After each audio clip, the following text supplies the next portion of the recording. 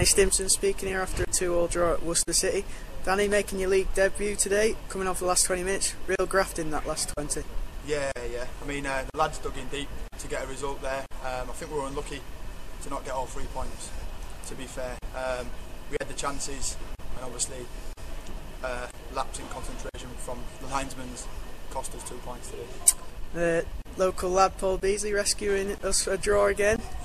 Going well for him at the minute. Yeah, I think he's got 2 in 2 now, and I think he only had 1 touch today and scored. So he's done well. On to Tuesday night now, we play West Auckland in the FA Cup replay. Looking to get this cup run going? Yeah. Fingers crossed we can have a good run in the cup this year. Obviously it's good for the club and it's good for the lads with the confidence. And hopefully if we get to the rounds we can get a good draw and hopefully get a big team. Obviously recovering from your knee injury, how's that come along? Yeah, it's been very good, to be fair. The gaffer's stuck by me, all the lads have helped me out a lot. So now it's just about getting minutes and obviously reasserting myself in the team towards hopefully the end of the season and hopefully next year.